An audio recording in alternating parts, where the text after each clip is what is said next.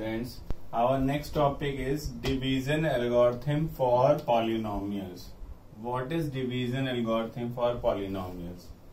If fx and gx are any two polynomials with gx is not equal to 0, then we can find a polynomial qx and rx such that fx equal to qx into gx plus rx, where rx is equal to 0 or degree of rx is less than degree of gx. That means dividend is equal to quotient into divisor plus remainder. Suppose you take this. Divisor is there which divides.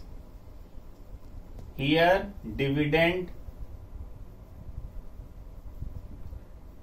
here quotient,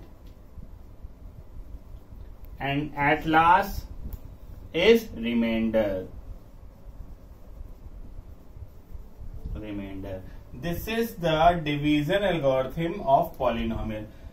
The degree of remainder is always less than the divisor. Here divisor is what?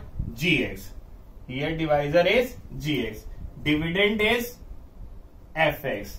Quotient is qx. And remainder is rx. This is the division algorithm of polynomials. Thank you.